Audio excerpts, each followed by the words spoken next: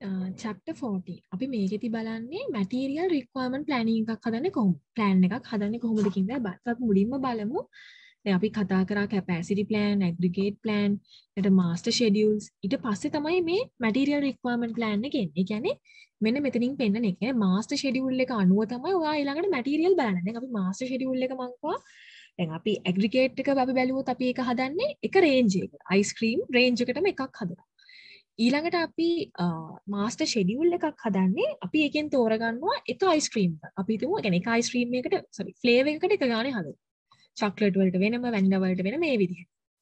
ඊළඟට material requirement planning වලින් අපි බලන්නේ ඒවට මොනවද ඕන ඉන්ග්‍රීඩියන්ට්ස් කියලා. ඒවා ප්ලෑන් කරන එක තමයි මේකෙදි තව දැන් මේක පල්ලෙහාට යන මේක තව බ්‍රෝඩ් වෙලා කම්ප්ලෙක්ස් වෙන එක තමයි වෙන්නේ. ඉතින් අපි බැලුවොත් එහෙම දැන් එක්සාම්පල් එකක් මම කියනවා. දැන් අපිට PCs අපි හදන එකක් කියනකොට විතර අපි ඒකේ පළවෙනි මාසෙට 3000යි දෙවෙනි මාසෙට දෙවෙනි සතියේ 2000යි හදනවා කියලා මේවා කරා. ඒතර ඒකට අපිට ඕන කරනවා මොනිටර්ස් ඕන කරනවා මදර්බෝඩ්ස් ROM එකක් RAM එකක් ඒ දේවල් තමයි අපිට ඕන මැටීරියල්ස්. ඊට අපි බලනවා මේ මැටීරියල්ස් කොච්චරක් ඕනේද මේක ප්‍රොඩක්ට් එකක් හදන්න කියලා. ඒතර ඒක ප්ලෑන් කරන එක තමයි අපි මේ පාඩමේදී කරන්නේ. මැටීරියල් කොච්චරක් ඕනද කියන එක තමයි මේ පාඩමෙන් අපි බලන්නේ. මුලින්ම බලන්න ඕනේ මොකක්ද material requirement planning එකක් කියලා කියන්නේ. මම මේක කියන්න කලින් MRP එකක් කියන්නේ logically බැලුවොත් මොකක්ද කියලා කියන්න. අපි බලනවා අපිට කොච්චරක් parts ඕනේද. Determine the number of parts, components and materials needed to produce each an item. එක item එකක් හදන්න කොච්චරක් parts, components, materials ඕනද කියලා. මේ MRP එකේ material requirement planning එකකින් අපි බලනවා ඒ schedule එකෙන් අපිට ඕන කරන ඒවා කවද්ද අපි ඕඩර් කරන්න ඕනේ කවද්ද ප්‍රොඩියුස් කරන්න. ඒ කියන්නේ සමහර දේවල් තියෙනවා අපි මෙතනම හදන කම්පෝනන්ට්. සමහර ඒවා අපි ඕඩර් කරන්න ඕනේ. ඒතර ඒවා බලන එක තමයි මේ MRP එකකින් වෙන්නේ. ඊළඟට ඔයාලා උඩ ඩෙෆිනිෂන් එක බැලුවොත් is the key piece of logic that ties the production function together from a material planning and control. ඒ කියන්නේ production function එකයි ඔයා material planning controlling කරන functions දෙක එකට එකතු කරන එක තමයි material requirement planning එකකින් වෙන්නේ. ඒක interconnect කරන්නේ. ඒතකොට ඔයා material requirement planning එකක් තීරණය කරන්නේ අර මේ master schedule එක බලලා. ඒක product එකකට තියෙන demand එක කවද්ද ඕනේ කියන එක බලලා තමයි ඔයා බලන්නේ ඔයාට material කවද්ද ඔයා ගෙන්න ගන්න ඕනේ නැත්නම් produce කරන්න ඕනේ කියලා. එතකොට අපි බැලුවොත් where can we use MRP? මේ MRP එක use කරන්න පුළුවන් තැන්. එතකොට මෙහෙමයි. සමහර මේ organizations තියෙනවා අපිට ඇත්තටම ලොකු ප්‍රයෝජනයක් ගන්න බෑ MRP එකකින්. හැබැයි සමහර organizations තියෙනවා අපිට ලොකු benefit එකක් ගන්න පුළුවන්. දැන් ඔයාලා ගමු assemble to stock කියන industry. ඒ කියන්නේ assemble to stock කියන්නේ ඔයාලා parts ගෙනල්ලා ඒ parts එකට එකතු කරලා ඔයා stock එක හදනවා customers ට දෙන්න. stock එකක් එළියට දාන්න. ඔය watch අන්න ඒ වගේ ඔයාලා assemble කරලා තමයි එළියට දාන්නේ. ඒතර අන්න ඒ වගේ වෙලාවක ඔයාට MRP එකක තියෙන benefit එක වැඩි. මොකද ඔයාගේ stock එක තීරණය වෙන්නේ demand එකෙන්. ඒතර ඒ demand එක වගේම ඔයා මෙහෙ ගෙනල්ලා තමයි assemble කරන්නේ. ඒතර ඒකට නම් ඔයා හරියට material කවද්ද කොයි විදිහටද ඕනේ කියන එක ගැන ඔයාලා idea එකක් තියෙනවා. ඒතර assemble to stock වගේ industry එකට ඔයාට MRP එක ගොඩක් වැදගත් වෙනවා. ඊට අපි ගත්තොත් make to stock. ඒ කියන්නේ ඔයා assemble කරනකන් අපි හදන්නේ නැහැ නේ අපි fitting parts ගෙනල්ලා එකතු කරනවා. make to stock කියන්නේ ඔයා items මෙහෙදි හදනවා. assemble කරනවා නේ ඔයා item එක මෙහෙදි හදනවා. piston rings, electrical switches වගේ දේ. ඒ කියන්නේ ඔයා හදනවා මෙහෙදි. ඒතර ඒ වගේ දෙයකට ඇත්තටම MRP ඕනේ. හැබැයි assembling වලට තරම් ඕනේ නැහැ. මොකද අපි ලොකුවට plan කරන්න ඕනේ කවද්ද order එක දාන්න. මොකද ඔයාලා දන්නවා ඔයාලා order එකට විදිහට තමයි ඔයාලා demand එකට විදිහට තමයි ඔයාලා මේ stock එක හදන්නේ. ඒතර එතකොට ඒකට medium benefit එකක් තමයි තියෙන්නේ. ඊට assemble to order. මේකත් assembling එකක්. ඒ කියන්නේ order එකට අනුව හැබැයි ඔයා assemble කරනවා. ඒ කියන්නේ ඔයා trucks, generators, motor vehicles වගේ ඒ කියන්නේ order එකට තමයි ඔයා release කරන්නේ. හැබැයි ඔයා ගෙනල්ලා ඒවා මෙහි assemble කරනවා. ඒතර ඔයාට ලොකු plan එකක් තියෙනවා. ලොකු production process එකක් යනවා. ඒතර ඒ වගේ වෙලාවකදී ඔයාට material requirement planning එකක් තියෙන එක හරිම වැදගත්. ඊළඟට make to order. ඒ කියන්නේ ඔයා order එකට තමයි මෙහෙදි හදන්නේ. ඒ කියන්නේ අරක වගේ අර custom make to stock කියලා කියන්නේ ඔයා order එකකටම නෙමෙයි stock එකක් තියාගෙන ඉන්නවා. හැබැයි මෙතන ඔයා ස්ටොක් එකක් තියන් ඉන්නේ. ඔයාට ඕඩර් එකක් ආවොත් තමයි ඔයා මේක හදන්නේ. ඒකත් අපි assemble කරන්නේ ඔයාගේ manufacture කරන්නේ ඔයාගේ කේමයි machine එකේ. ඒතර ඒ වගේ වෙලාවක ඔයාට MRP එකකින් තියෙන benefit එක හරිම අඩුයි. ඒතර ඔයාලට තියෙන හැම වෙලාවෙම benefit එක වැඩි වෙන්නේ අපි කොහෙන් හරි වෙන තැනකින් order කරලා ගෙනල්ලා මෙහි assemble කරනවා නම් හරි නැත්නම් customer demand එකකට ඔයා දෙනවා නම් හරි තමයි ඔයාට MRP එක වැදගත් වෙන්නේ. හැම වෙලෙම assemble කරන්නේ නැතුව ඔයා make කරනවා නම් හරි දැන් ඔයා ඕඩර් එකකට නම් ඒක මේක් කරන්නේ ඒ වෙලාවට ඔයාලට තියෙන බෙනිෆිට් එක අඩු. Engineer to order. ඒ කියන්නේ items are fabricated or assembled completely for customer. Order එකට තමයි ඔයා ඉන්ජිනියරින් කරනවා කියලා කියන්නේ අර assemblement නෙමෙයි. ඔයා හරි highly customized කියන්නේ. ඒතර ඒ වගේ වෙලාවක ඔයාලට MRP එකක් හරිම වැදගත්. මොකද ඔයාලා හරිම customer specified. turbine අන්න ඒ වගේ දේවල්. හැම වෙලෙම assemble කරනවනේ ඇතුලේ. ඒ වගේ වෙලාවක ඔයාලට මේක වැදගත් වෙනවා. ඒ කියන්නේ assembling වලදී වැදගත්. process එකක් තියෙන වෙලාවක. ඒ කියන්නේ අපි කියනවා rubber, plastic, chemicals වගේ process එකක් තියෙන වෙලාවක machine production එකක් යන හින්දා අර ලොකු benefit එකක් නැදත් medium මට්ටමේ benefit එකක් ඔයාලට තියෙනවා. ඒතර ඔයාලා මෙතනින් ගන්න idea එක තමයි assembling industries වලට. ඒ කියන්නේ එකලස් කිරීමේ කරන අයට මේක හුඟක් වැදගත්. ඒ වගේ තමයි order එකකට දානවට වඩා ඔයාලා demand එකකට නම් එළියට දාන්න. market එකට whole විදිහට ඔයාලා එළියට දානවා නම් ඒත් ඔයාලට MRP එකක් වැදගත්. ඒතර ඔය බලන්න මේ අට තියෙන points දෙක. MRP is most valuable in industries where a number of products are made in batches using the same equipment. ඔයාලා ගොඩාක් products එකට හදනවා නම් batches විදිහට අන්න ඒ වගේ වෙලාවක MRP වැදගත්. දැන් ඔය හිතන්නේ કોઈ Nestle යාලට එහෙම MRP කියන එක හරියම වැදගත්. MRP is most valuable in companies involved in assembly operations and least valuable to those in make to order. assembly වගේ කරන අයට මේක මාර වැදගත්. order එකකට වගේ දෙනවා නම් ලොකුවට වැදගත්කමක් නෑ. order එක ආවට පස්සේ ඔයා materials බලුවා නම් ඇති. එතන එක තමයි මෙතනින් කියන්නේ. ඊළඟට material requirement planning එකක තියෙන structure එක. මෙන්න මේ විදිහට තමයි ඔයා material requirement planning එකක් කරන්නේ. ඒ කියන්නේ මෙහෙම. දැන් අපි දන්නවා forecast demand එක බලලා අපි aggregate production plan එක හදනවා. ඒක අපි දන්නවනේ forecast demand එක. ඊළඟට ඒ demand forecasted demand එක සහ customers ලගේ එන orders මත අපි master production schedule එක MPS එක හදනවා. අපි ඒක 13 වෙනි පාඩමේ තමයි කතා කරන්නේ. ඊළඟට ඔයාලට තේරෙනවා MRP material requirement planning එකක් හදන්න ඔයාලට inputs තුනක් තියෙනවා. එකක් තමයි MPS එක, අනිත් එක bills of material, BOM එක, අනිත් එක inventory record file. ඔය තුනෙන්ම ඔයා details ගන්නවා. මේකේ දැන් two way. තේරෙනවනේ මේකිනුත් details දෙනවා, මෙයාට details දෙනවා. ඒතර මතක තියාගන්න ඕනේ අපිට MRP එකක් හදන්න අනිවාර්යෙන් MPS එක හදලා තියෙන්න ඕනේ. ඒකෙන් අපි details ගන්නවා. ඊළඟට bill of materials තියෙන්න ඕනේ. ඊළඟට inventory record file එකක් තියෙන්න ඕනේ. ඊට අමතරව මෙයාගෙන් output එකකුත් යනවා. ඒ තමයි primary reports and secondary reports. ඒ කියන්නේ අපි මොනවද මෙයාගෙන් ගන්න output එක. ඒතර මේ තියෙන්නේ හතර. master schedule එකේ input එකක්, bill of material එකේ input එකක්, inventory record file එකේ input එකක්, output එක වෙන්නේ primary and secondary reports. එතකොට primary reports ගත්තොත් මෙතන plan orders කියන්නේ මොනවාද කියන එක මෙතන තියෙනවා.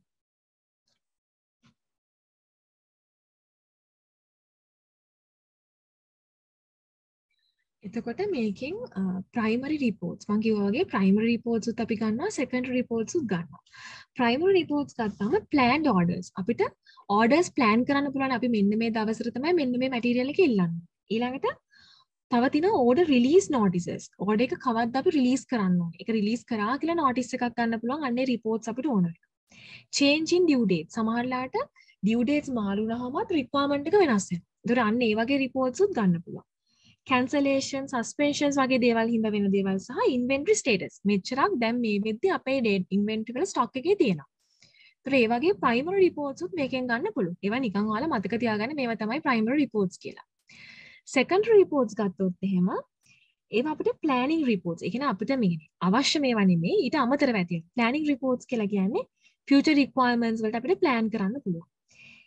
ඊළඟට performance reports ගන්න පුළුවන්. ඒ කියන්නේ අපිට පුළුවන් performance report එක කියන්නේ actual අපිට හම්බෙච්ච අපේ actual අපි ගියපු cost එක සහ usage එකයි අපි plan කරේ කොහොමද කියන එකයි අපිට මේ performance වලට use කරන්න පුළුවන්. ඒ වගේ reports හදලත් පුළුවන්.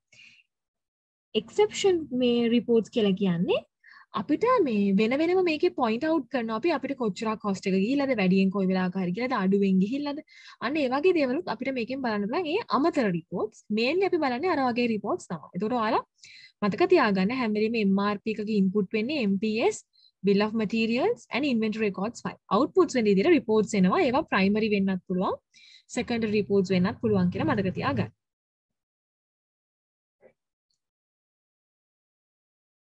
හරි. ඊට අපි කතා කරන්නේ දැන් අපිට aggregate production plan එක හරහා එනවා කියලා මේ demand එක එන විදිහ බලුවාම එකක් එනවා මං කිව්වා අර MPS එකට අපි ඒක මුලින් බැලුවේ MPS එකේදී එකක් තමයි specific orders වලින්. ඒ කියන්නේ අර orders usually carry promised delivery dates. කියලා අපිට දැන්ට මේවා specifically මෙන්න මේ order එක මෙන්න මේ දවසට මෙන්න දෙවේ ඕනේ කියලා orders හම්බෙලා තියෙනවා. අනිත් source එක විතර අපිට ඒ වෙනුත් demand එක ගන්න පුළුවන්. අනිත් එකකින් අපිට ගන්න පුළුවන් second source එක තමයි මම කතා කරා මෙන්න මෙතනදී අපි කතා කරා aggregate production plan. මෙන්න මේ දෙකෙන් අපි ගන්න එකක් fixed orders අනිත් එක aggregate production plan. එතකොට aggregate production plan එක විදිහට අපි ගන්න එතනින් ගන්නේ forecasted demand එක. ඒතර ওই දෙකෙන් තමයි ඔයාලා product demand එක තීරණය කරන ප්‍රධානම සාධක sources දෙක වෙන්නේ. Demand on specific parts and components either spares or for service and repair. ඒ කියන්නේ මෙහෙමයි. මේ demand එක master production එකෙත් අපි බලන්නේ නැහැ. අපි ඔයාලා බලන්නේ නැහැ parts කොච්චරක් හොඳ components කොච්චරක් හොඳ අපි MPS එකේ බැලුවේ නැහැ. අපි ඒකේ බැලුවේ demand එක තියෙන end product එකට. එතන මේ material requirement වලදී අපි ඒව බලනවා. මේ එක unit එකක් හදන්න මෙන්න මේ part එකෙන් කොච්චරක් ඕනද? මේක unit එකක් හදන්න මේ C කියන part එකෙන් කොච්චරක් ඕනද? අපි එන්නේ කියන demand එකත් මේකෙදි බලනවා. ඒතර අපි MPS එකේ මේ demand එක බැලුවේ නැහැ. දැන් පළවෙනි input MPS එකෙන් එන්නේ අර details දෙක. actual demand මේ forecasted demand එකයි ඊට අමතරව මේ අර forecast demand එක සහ specific orders වලින් එන එක අනුව අපි MPS එකක input එකක් විදිහට ගන්නවා. මොකද ඒ කියන quantity එකට අනුව තමයි අපි මෙතන requirement එක කොච්චරද කියලා තීරණය කරන්නේ. ඊළඟට bomb එක. අපි කියනවා bill of materials. මේකෙන් පෙන්වන්නේ simply ඔයාලා මතක තියාගන්න ඕනේ. මේකට description එකක් වගේ list කරනවා මොන materials මොනවාද parts මොනවාද components සහ ඒවයින් එකකින් කොච්චරක් ඕනේද සහ ඒව ඕන කරන පිළිවෙල. ඒතර ඔයාලා පළවෙනි මේ dot එකෙන් බැලුවොත් ඒකේ දීලා තියෙන්නේ complete product description එකක් දෙනවා. මේ යහපැත්තේ තියෙන පින්තූරේ බලන්න A කියන product එක. හරිද? ඒතර ඔය A කියන එක අපි බලන්නේ MPS එකෙන්. දැන් අපි බලන්න යන්නේ ඒකට ඕන කරන materials මොනවද කියලා. ඒතර ඔයාලා මේකේ බලනවා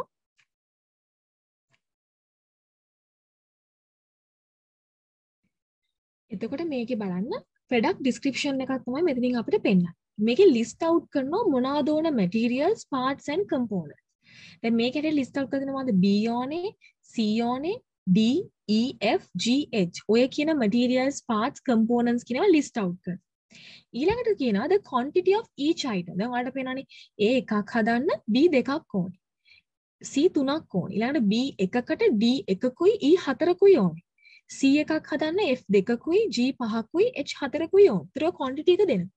සහ ඒව අවශ්‍ය කරන sequence එක දෙනවා. දැන් ඔයාලට තේරෙනවනේ මුලින්ම ඔයා ready කරගන්නනේ මේ අන්තිම level එකේ තියෙනවා. DE ready කරගත්තාම තමයි B හදන්න පුළුවන්. BC දෙකම ready කරගත්තාම තමයි A හදන්න පුළුවන්. ඒතර ඕක තමයි sequence එක. ඒතර ඔයාලට තියෙනවා මේක complete description එකක් දෙනවා. list එක දෙනවා මොනවද ඕන කරන්නේ, quantity එක දෙනවා සහ ඒව ඕන කරන sequence එක දෙනවා. ඒතර දැන් bomb එකක් වුණාම ඒකෙන් one or more මේ 3 main inputs තියෙන්න පුළුවන් MRP program එකේ. ඒ 3 වලින් එකක් තමයි bomb එක කියලා කියන්නේ. අනිත් එක MPS එක, අනිත් එක inventory record file එක. ඒතර මේකකින් තව නම් දෙකක් තියෙනවා. ඒකත් මතක තියාගන්න. එකක් තමයි product structure file එක, අනිත් එක product tree කියලාත් අපි කියනවා. ඒ වගේ විහිදුවා යන හින්දා tree කියලාත් කියනවා. ඒතර ඕක තමයි bill of materials කියලා අපි කියන්නේ. ඊළඟට මේ තියෙන්නේ ඒ වගේ bill of material එක. clipboard එක. දැන් මේක තමයි අපි හදන clipboard එක. ඒ clipboard එකට අපි කියනවා level 0 කියලා. අපේ DFD වල කරනවා වගේ. ඒ කියන්නේ මේක තමයි end එක. ඒතර මේක ඇතුලේ level 1 එක විදිහට ඔයාලට මේ clipboard එකක් හදන්න ඔයාලට press board එකකුයි clip assembly එකකුයි rivets දෙකකුයි ඕනනේ. එතකොට ඔයා බලන්න මේ press board එකයි rivets උයි කියන ඒවාට ආයි මුකුත් ඕන වෙන්නේ නැහැ. හැබැයි clip assembly එක මෙන්න මේක හදන්න ඔයාලට top clip එකකුයි bottom clip එකකුයි pivot එකකුයි spring එකකුයි ඕන වෙනවා. ඒත් ඕක තමයි මේකෙන් පෙන්නන structure එක. හරිද? එතකොට මෙතන බැලුවොත් එහෙම තව මේකේ පොඩි concept එකක් තියෙනවා. ඒ තමයි modular bill of material and super bill of material කියලා. මොකක්ද මේ modular bill of material කියන්නේ? මොකක්ද මේ super bill of material කියන්නේ? modular කියන්නේ මෙහෙමයි. term for a buildable item that can be produced and stocked as a sub assembly. ඒ කියන්නේ මෙහෙම. දැන් මේ උඩ කතා කරේ අපි අපි බිල් මොඩියුල් එකක් කියලා කියන්නේ දැන් ඔයාලට තේරෙනවනේ මේකට මේක assemble කරන්න මෙන්න මේකෙන් ඕනේ. top clip එකයි bottom clip එකයි pivot එකයි spring එකයි. ඒක එකතු කරලා හදන clip එක උත් press board එකයි rivet එකයි එකතු කරාම තමයි ඔයාගේ අන්තිම clip board එක හැදෙන්නේ. එතකොට ඔයාට දීලා තියෙනවා නම් quantity එකකින්. අපි හිතමු ඔයාට ඕනේ මේක හදන්න x2යි y3යි. අර sub assemblies විදිහට තව යටින් එකතු කර කර තමයි මේක හැදෙන්නේ. ඒතර ඔය උඩ උදාහරණයකට හොඳම example එක. අර clipboard එක හදන්න. ඒතර ඒක එන්නේ buildable වෙනවා. පල්ලෙහා ඉඳන් sub assemblies විදිහට තමයි එන්නේ එකතු වෙන්නේ. ඒතර ඒවට අපි කියනවා module එකක් කියලා. modular build එකක්. super build එකක් කියලා කියන්නේ fraction. හොඳම උදාහරණය තමයි soft drinks. ඔයාලා හිතන්න දැන් fruit drink එකක් තියෙනවා නම් ඒකේ pulp එක කොච්චරද? drink එක කොච්චරද? water එක acid එක කොච්චරද කියලා දෙන්නේ fraction එකකින්. එතකොට super bill එකක් කියලා කියන්නේ අපි fractions විදිහට මොනවා හරි එකතු කරලා මොකක් හරි end product එකක් හදනවා නම් අන්න ඒ වගේ එකකට අපි හදන bill of material එකට තමයි super bill of material කියන්නේ. ඒ කියන්නේ food drink එකක් අපි හදනවා නම් අපි ඒකට يعني එක එක දාන raw materials තියෙනවානේ pulp එක දාන එකක් තියෙනවා water දානවා acid දානවා. ඒතර ඔය තුන අපි mix කරන්නේ fraction එකකට. අපි හිතමු pulp එක 30% නම් water දානවා 60% acid එකක් මොකක් හරි දානවා 10%. ඒතර ඕක fraction එකක් විදිහට තමයි ඔයාට bill එක දෙන්නේ. bill of BOM එක. ඒතර composition එකක් දෙන්නේ. ඒතර අන්න ඒ වගේ තියෙන bill of material එකකට අපි කියනවා super bill of material එකක් කියලා. එහෙම නැතුව අර sub assemblies parts විදිහට දෙනවා. quantity එකක් විදිහට දෙනවා නම් අපි කියනවා ඒක module එකක් කියලා. ඒතර මේ module වුණත් super bill එකක් වුණත් අපි කියන්නේ මේ දෙකම bill of materials තමයි. අපි මේවට කියන්නේ planning bills of materials කියලා. අපි plan කරන්න තමයි මේවා use කරන්නේ. එතකොට ඕකෙන් පළවෙනි ඉන්පුට් එක ඉවරයි. කියන්නේ BOM එක bill of materials. ඊළඟට අපිට තියෙන inventory records. මොකක්ද මේ inventory record? දැන් මෙතන ඔයාලට example එකක් දීලා තිනවා inventory record කරන record එකක්. මේක සාමාන්‍යයෙන් quite lengthy කියලා අපි කියනවා. කියන්නේ අපි එක දිගට මොකක් හරි එක part එකක් ගන්න. දැන් අපි අතන pivots මොන හරි ගත්තොත් එimhe අන්නේ pivots කියන part එකට අදාළව කොච්චරක් අපිට ඕනේද? schedule කරලා තියෙන කොච්චරක්ද? දැනට available කොච්චරක්ද? අපි orders release කරලා තියෙන කොච්චරද? අන්න ඒ වගේ ඒ inventory record එක ඒ inventory item එක සම්බන්ධයෙන් තියෙන හැම detail එකක්ම මේ inventory record එකක තියෙනවා. status එක පෙන්නනවා specific time එක. දැන් ඔයාලට මේක ඔයා යම්කිසි දවසකට බැලුවාම ඔයාලට තේරෙනවා stock එකේ කීයක් තියෙනවද? අපි order කරලා තියෙන්නේ කොච්චරක්ද? කවදද අපිට මේක හම්බෙන්නේ? තව කොච්චරක් order කරන්න ඕනද වගේ දේවල් මේකෙන් පෙන්නනවා. These records are assessed as needed during the program run. ඒතර අපි මේවා බලන්නේ අපේ program එකේ යද්දි. අපි බලනවා record file එකේ ගිහිල්ලා මේක සම්බන්ධයෙන් අපිට stock එකේ තත්ත්වය කොහොමද කියලා බලන ලියවිල්ලකට තමයි අපි inventory record එකක් යන. ඒතර ඕකත් අපිට material requirement plan කරද්දි ඕන වෙනවා. ඒතර අපි MPS එක කතා කරා කලින් එකේ ඒක input එකක්. ඒකෙන් තමයි අපි quantity එක තීරණය කරන්නේ. කොච්චරක් හදනවද කියලා. ඊළඟට bill of materials අනිත් එක inventory records. ඊළඟට MRP computer program. ඒ කියන්නේ මෙහෙමයි. material requirement planning කියන එක දැන් manually කරන එකක් නෙමෙයි. ඒක software එකකින් තමයි කරන්නේ. හරිද? අර inventory records වලයි master schedules වලයි bill of materials වලයි තියෙන තොරතුරු අරගෙන තමයි මෙයා program එකකින් auto මෙයාගේ calculations වෙන විදිහට software එකක් තමයි දැන් තියෙන්නේ. එතකොට අපි මේක කරොත් අපි කොහොමද මේක කරන process එකක් තියෙනවා MRP. ඒතර මුලින්ම මම අපි මුලින්ම බලන්නේ level 0 item එකට තියෙන requirement. level 0 item එක කියලා කියන්නේ ඇත්තටම බැලුවාම end product එක. දැන් මෙතන level 0 item එක වෙන්නේ clipboard එක. ඒක තමයි level 0 item එක වෙන්නේ. ඒතර අපි මෙතන මුලින්ම බලනවා end items are retrieved from the අපි master schedule එකෙන් ගිහලා බලනවා level 0 ඒවා කොච්චරක් අපිට ඕනේද කියලා. ඒතර ඒක තමයි ඔයාලට අවශ්‍ය කරන gross requirement එක. හරිද? ඒතර මේ requirement එක අනුව තමයි ඔයා ඊළඟ materials ඊළඟ levels වලට යන්නේ. ඒතර මුලින්ම බලන්න ඕනේ පළවෙනි step එකෙන් අපිට කොච්චරක් level 0 ඒ කියන්නේ end items කොච්චරක් ඕනද කියන එක අපි බලමු.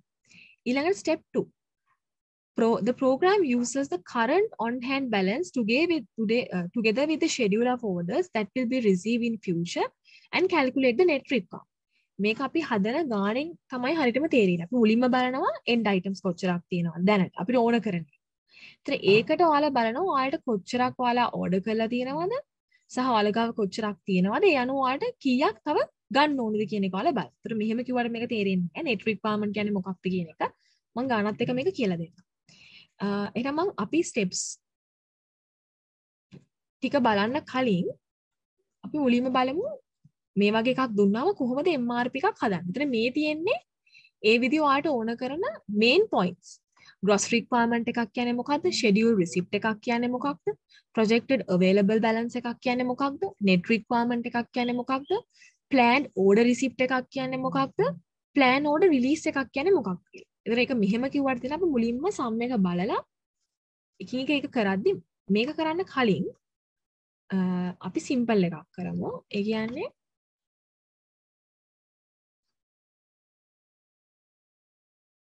හරි. එතකොට මෙන්න මේ වගේ ගාණක් අපිට දුන්නා. දැන් මේක දෙන්න පුළුවන් සිම්පල්ම ගාණ. අපිට මීට වැඩිය දැන් අපේ ස්ලයිඩ් වල තියෙන ගාණ මීට වැඩිය පොඩක් කම්ප්ලෙක්ස්.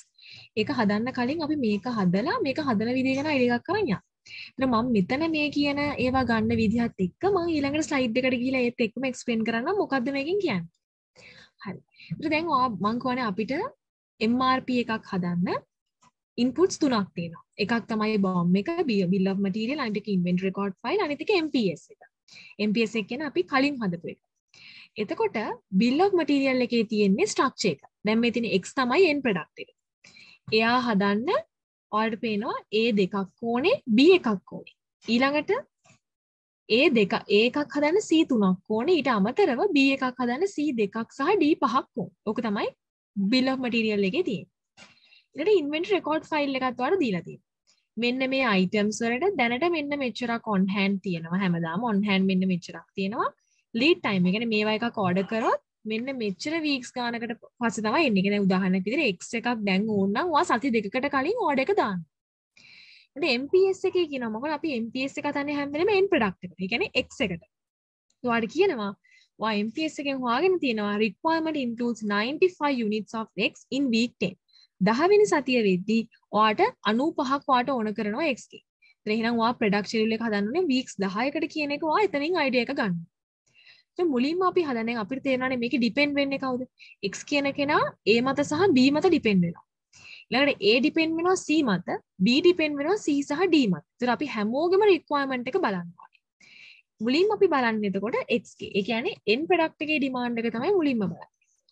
එතන gross requirement එක බැලුවොත් එහෙම ඔයාලට තේරෙනවා මෙයාගේ අන්තිමට අපිට කීයක් ඕනේද 10 වෙනි week එක වෙද්දී 95ක් තියෙනවා. ඒක තමයි මගේ gross requirement එක වෙන්නේ. එතකොට ඒක මෙතනින් බැලුවොත් එහෙම මේ තියෙන total amount required for a particular item. These requirements can be from external customer demand or from manufacturing requirements. මොකද gross requirement එක කියන්නේ යම්කිසි කාල පරිච්ඡේදයක් අවසාන වෙද්දී එදා දවසට ඕන කරන amount. ඒතර මෙයාගේ අපිට 95ක් X ඕන වෙනවා. ඒතර scheduled receipt. Scheduled receipts කියලා කියන්නේ මෙහෙම. ඔයා දැනටමත් schedule කරලා තියෙනවා කියනවා ඔයා දැනටමත් order එක දාලා තිනවා මෙන්න මේ දවසට අපිට මෙන්න මේ ටික ඕනේ කියලා. ඒතර ඔයා දන්නවා මෙන්න මේ දවස් වෙද්දී මෙන්න මෙහෙම ටිකක් එන්න තියෙනවා කියලා. ඒතර මේක ඔයාට එහෙම detail එකක් දීලා තියෙනවද? කිසිම detail එකක් දීලා නැහැ. ඔයාට කිසිම දැන් මේ inventory record file එකේවත් සමන ඒක දෙන්නේ inventory record file එකේ.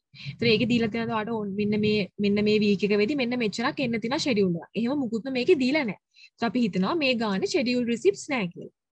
ඊළඟට projected available balance. ඒ කියන්නේ හැමදාම කොච්චරක් මෙයාලා on hand තියාගන්න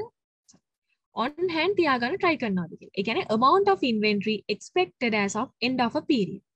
ඒ කියන්නේ මොකක් හරි පීරියඩ් එකක් අවසානයේදී යාලා බලාපොරොත්තු වෙන්නේ කොච්චරක් තියාගන්නද? හැමදාම බලන්නේ X ගෙන් යාලා බලාපොරොත්තු වෙනවා 50ක් තියාගන්න.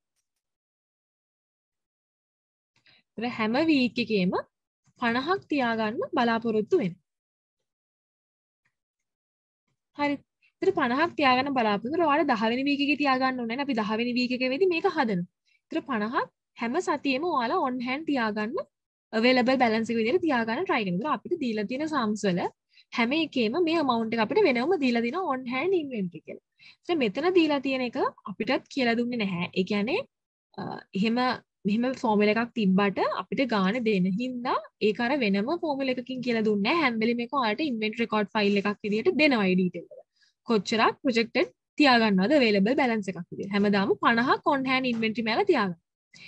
ඒක ඔයාලා නිකන් කෝකටත් මේක මතක තියාගන්න. ඒ කියන්නේ මේ මාසේ මේ සතියේ projected available balance එක බලන්නේ කලින් එකේ available balance එකෙන් gross requirement එක අයින් කරලා ඒකට scheduled receipts එකතු කරලා planned order receipts එකතු කරනවා කියන එක තමයි කියන්නේ. ඒ කියන්නේ planned order කියන්නේ net requirement එකක් එනවා. ඒක අනුව තමයි planned order එක බලන්නේ. මම ඒක කියලා දීලාම ආයෙ මෙතනට එන්න. එතකොට මෙතන projected available balance එක අපිට දීලා තියෙනවා. ඒක calculate කරන විදිහ මම කියලා දෙනවා. එතකොට net requirement. ඒතර ඔයා බලන්න ඔයාට 95ක් gross requirement එක ඕනේ. ඔයා ගාව 9 වෙනි සතිය ඉවර වෙද්දි 50ක් තියෙනවා. ඒතර ඔයාට ඉතුරුෙන් කීයක් අලුතෙන් ඔයා හොයන්න ඕනද net requirement එක විදිහට? 95ක් ඔයාට ඕනේ. ඔයාට 50යි තියෙන්නේ. ඔයා ඒතර net requirement විදිහට 45ක් හොයන්න. ඒක තමයි මෙතන අර net requirement කියලා කියන්නේ. Maybe amount needed when the projected balance plus the scheduled receipts are not sufficient for the gross receipt. Gross requirement එක කරන්න scheduled ඒවයි projected ඒවයි මදි වුණාම ඒ මදි වෙන amount එක තමයි මෙතනින් පෙන්නන්නේ. ඒ කියන්නේ ඔයාට මෙච්චරක් ඕනේ. හැබැයි මෙච්චරයි තියෙන්නේ. ඒකින්ද අපි මෙච්චරක් එළියෙන් require වෙනවා. ඒතර ඒ සඳහා ඔයා ඒකට receipt එකක් order එකක් දාන්න එපා. ඒ 45ට order එකක් දාන්න. ඒ 45ට ඔයා 10 වෙනි week එකේ order එකක් දාන්න. ඒතර plan order release. ඒතර order එක release කරන්න ඕනේ කවද? lead time එක සති දෙකයි. ඔයාට 10 වෙනි week එකේ 45ක් ලැබෙන්න නම් ඔයා ඊට සති දෙකකට කලින් එක සතියයි සති දෙකකට කලින්. ඒ කියන්නේ මෙන්න මේ සතියේ ඔයා order එක දාන්න කියලා තමයි කියන්නේ. ඒතර මේකට තමයි material requirement planning එකක් කියලා කියන්නේ. ඒතර දැන් තියෙන gross requirement කියන්නේ ඔයාට අන්තිමට ඕන ගන්න. scheduled කියන්නේ ඔයා එන්න තියෙනවා මෙන්න මේ සතිය එනවා කියලා ඔයා දන්නවා. ඒතර මේ ගාන හැටියට ඒ වගේ ඒවා නැහැ අපිට. projected කියන්නේ ඔයා හැමදාම මෙන්න මෙච්චරක් ඔයාගේ balance එක විදිහට ඔයා maintain කරනවා කියන්නේ.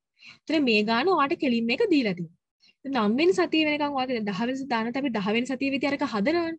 ඒතර ඔයාට මෙච්චරක් 9 වෙනි සතිය වෙදි තියෙනවා. ඔයාට 95ක් ඕනේ. හැබැයි 50යි තියෙන්නේ. ඒතර ඔයා 45ක් ඔයාට net requirement එකක් තියෙනවා. ශුද්ධ කියන්නේ මදි ප්‍රමාණයක් තියෙනවා. ඔයා ඒකට order එකක් අනිවාර්යෙන් දාන්න plan කරන්න. ඒතර ඒ order එක release කරන්න ඕනේ lead time එක සති දෙකකට කලින්. ඒ කියන්නේ 2 weeks වලට. ඒ කියන්නේ 8 week එකේ ඔයා ඒක release කරන්න ඕනේ කියලා තමයි කියන්නේ. ඒතර මේක කිව්වහම මෙන්න මෙතනින් කතා කරන ටික ඔක්කොම cover වෙනවා. gross කියන්නේ අපිට ඕන එක, schedule කියන්නේ ඔයා දන්නවා මෙන්න මේ සතිය එනවා plan කරලා තියෙනවා. available balance කියන්නේ හැමදාම ඔයා expect කරනවා මෙච්චරක් තියෙනවා කියලා. ඒතර ඒක හොයන්නේ දැන් අපිට දෙන ගණන් වල මේක කෙලින්ම දෙනවා. නිකන් හරි ඔයාලා නිකන් මතක තියාගන්න. අපිට මේ period එකේ available balance එක හොයන්න ඔයා කලින් period එකේ අරගෙන ඒක මේ period එකේ gross requirement එකෙන් අඩු කරලා ඒකට scheduled receipts අර අපි කිව්වේ එන්න කියලා අපි හිතන් ඉන්නේවා තියනවා කියලා අන්න ඒ ටික එකතු කරලා plan order receipts කියන්නේ ඔයා අන්තිමට net requirement එක ඔයා ඉල්ලනවනේ. අන්න ඒවා එකතු කරාම තමයි ඔයාට එන්නේ කියලා තමයි කියන්නේ. හරිද? අපිට දීලා තියෙන ගණන් වල එහෙම අපිට calculate කරන්න එක ගණනක්වත් දීලා නැහැ. අපිට හැම එකෙම on hand inventory කියලා වෙනම ඒ ගණන් දෙකේම මේකේ අපේ slide එකේ තියෙන එකේ කෙලින්ම අපිට දීලා තියෙනවා. ඒතර ඒක ගැන එච්චර හිතන්න ඕනේ නැහැ. අපිට දීලා තියෙන on hand inventory එක දැම්ම නම් හරි.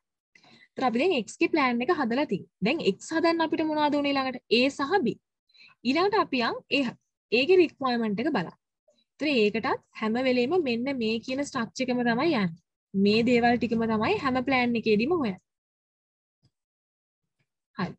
ඒතර a ගේ gross requirement එක මෙහෙමයි. දැන් ඒක අපිට දෙන්නේ නැහැ නේ. අපිට දෙන්නේ end product එකේ එක විතරයි. ඒතර අපි ඒක හොයාගන්න. ඊළඟේන raw material හැම එකේම අපි හොයාගන්න. ඒතර a හදන්න බලන්න x එකක් හදන්න අපිට a දෙකක් ඕන. ඒතර අපිට දැන් ඇත්තම කියන්නේ ඔයාලට දෙන්න පුළුවන් අපිට x 95ක් හදන්න ඕනේ. එහෙනම් a දෙකක් ඕන 95 දෙකෙන් වැඩි කරාම හරි කියලා නෑ. අපිට ඇත්තටම 50ක් තියෙනවානේ. අපිට ඕන කරන්නේ x කින් තව 45ක්. ඒතර මේ 45ට තමයි අපි a හොයන්නේ. ඒතර 8 වෙනි week එක වෙද්දී ඔයා order එක දානවා 45ක මෙන්න මේ A කියන order එක ඔයා එදාට දානවා. x මෙච්චරක් මෙන්න මේ 10 වෙනි week එක ඕනේ කියලා ඔයා 8 වෙනි week එකේ දානවා. ඒතර අන්න එදා වෙද්දී ඔයාට B A තියෙන්න ඕනේ නේද? එදාට ඔයා A කියන එක හදලා එළියට දාන්න x කියන එක හදලා එළියට දාන්න නම් 8 වෙනි week එකේදී ඔයා order එක දානවා නම් එදාට ඔයාගේ A x හදන්න ඕන වෙන ටික ready වෙලා තියෙනවා. ඒතර 8 වෙනි week එක වෙද්දී තමයි ඔයාගේ A සම්බන්ධ වල requirement එකක් එන 90. හරිද? ඒ කියන්නේ ආයි කියන්නම්. ඒ කියන්නේ මේ x කියන end product එක අපිට 45ක් ඕන 10 වෙනි week එකේ. ඒක හදන්න නම් ඒ 45 ඔයාට 8 වෙනි week එකේ වෙද්දී x ඒ order එක ඔයා දාන්න. ඒතර 8 වෙනි week එකේ වෙද්දී දාන්න නම් ඔයාට එදා වෙද්දී ඔයාගේ gross requirement එක විදිහට ඒත් ready කරන් තියා ගන්න ඕනේ නේද? x හදන්න නම් ඒ ඕන හින්දා. ඒතර අනේ ඒක හින්දා අපි 98 වෙනි week එකට දාන්න. මොකද අපිට මෙදා තිබිලා වැඩක් නැහැ. මේක අපි මෙදා order එක දාන්න ඕනේ හින්දා 8 වෙනි වීක් එක වෙද්දී ඔයාගේ ඒත් රෙඩි වෙලා තියෙනවා. හරිද?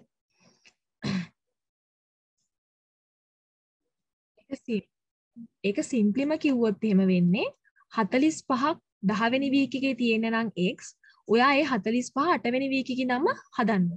ඒතර ඒ x 45ක් හදන්න නම් ඔයාට එදා ඉඳන් හදන්න ඔයාට එදා වෙද්දී ඒ තියෙන්න බෑ. නැත්නම් ඔයාට x හදන්න බෑනේ. ඒකින්ද තමයි ඔයා ඒ කියන එක ගන්න. ඒතර මෙතන 90 ගන්නේ එක x එකක් හදන්න ඒ දෙකක් ඕනේ හින්දා ඔයාට ඒ 90ක් ඕන වෙනවා. ඒතර මේක අපි දන්නා schedule receipts මුකුත් නැහැ. projected available balance එක ඔයාලට දීලා තියෙනවා. ඒකේ හැමදාම මේගොල්ලෝ 75ක් තමයි මේන්ටේන් කරන්නේ.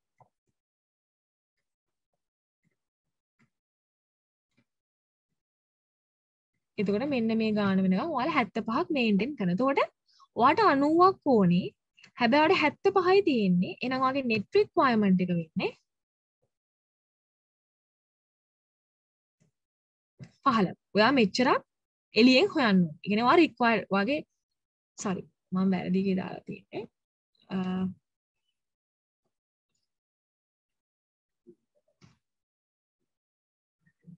schedule receipts මේකේ නැති හින්දා projected available balance එක අපිට දීලා තියෙනවා. එතකොට ඔයාට 90ක් ඕනේ. හැබැයි ඔයාගාව 75යි තියෙන්නේ. ඒතර ඔයාට net requirement එකක් එනවා. ඒකෙන් 15ක් ඔයා එළියෙන් ගන්න. ඒ 15ට ඒතර ඔයා order receipt එකක් දාන්න ඕනේ. ඒතර එදා නෙමෙයි order receipt එකක් ඕනේ ඔයාට 8 වෙනි දවසේ. 8 වෙනි week එකට. ඒතර ඒක දාන්න නම් lead time එක weeks 3කට කලින්වත් ඔයා order එක දාන්න. ඒතර weeks 3ක් කියන්නේ 1යි 2යි 3යි. ඒතර මේ 5 වෙනි week එකේදී ඔයා ඒකට දාලා order එක release කරලා තියෙන්න ඕනේ. ඒතර ඕක තමයි ඒකට දාලා requirement. ඊළඟට B. ඊළඟට අපිට ඕනේ මේන්ම raw material එක වෙන්නේ B. ඒත් අපි යාගේ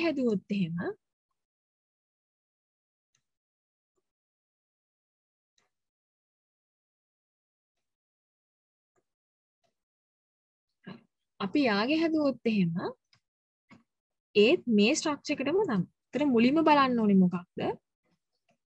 අපි බලන්න ඕනේ දැන් B නේ අපිට ඕනේ B ඕනේ අපිට x හදන්න. ඒතර x මෙන්න මේ දවස ගැන තමයි බලන්නේ. x 8 වෙනි වීක් එකේ 45ක් හදන්න නම් එහෙනම් එදාට B රෙඩි වෙලා ඉන්න ඕනේ. ඒ දාට ඕඩර් එක අපි රිලීස් කරන හින්දා. ඒතර B ගෙන් x එකකට B එකයි ඕනේ. ඒතර B ඕනේ 45. ඒතර මේකේ schedule receipts නෑ. available balance එක අපිට දීලා දෙන හැමදාම on hand inventory මෙයාලා ගාව 25ක් තියෙනවා.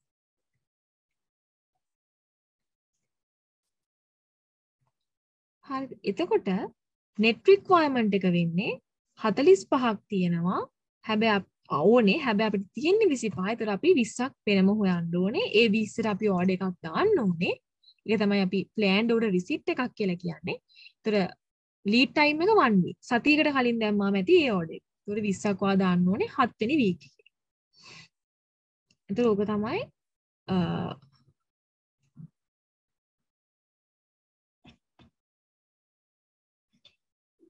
ඒතර ඕක තමයි B ගේ plan එක වෙන්නේ. හරි.